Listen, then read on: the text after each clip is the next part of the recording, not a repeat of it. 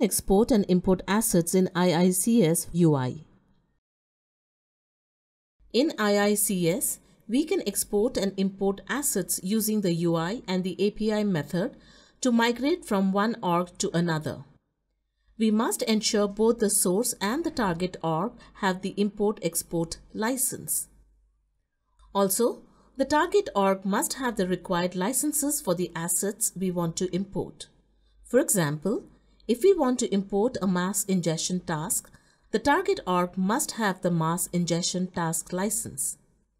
We must also have a user account in the source and target org with a role such as admin or a designer with import and export privileges.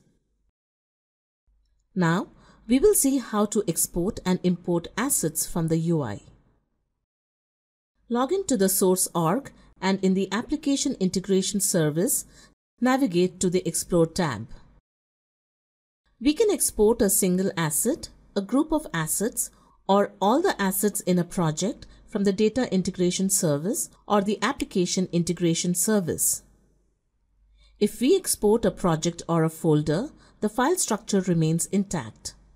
Thus, when we import the project or the folder to the target org, we can duplicate the original structure.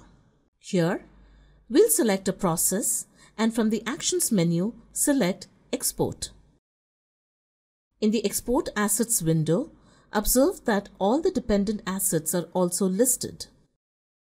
If we clear this option, the dependent assets are removed from the assets list. In this case, only the process is exported. Let us retain the default option.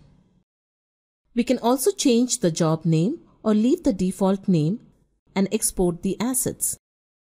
We can check the export status on the My Import Export Logs page. On the export page, we can download the export file. After we download the export file, we can see that along with the process, all the dependent assets are present in the folder. Now, to import this file in the target org, log into the target org and navigate to the Explore tab and click Import. When we import the assets, IICS creates the source folder if it does not exist in the target org. Select the exported file folder and open it. Here, we can change the job name or retain the default value. We can also decide whether to override the existing assets with the assets in the import list.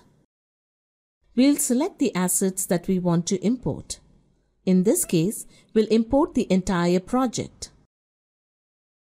We can change the target project location and select whether we want to publish the application integration assets after import. We can also see the potential results of the import. When we import the assets, a message appears. We can click on the link in the message to see the results of the import. In case of any failures, we can also check the log files to resolve the issues.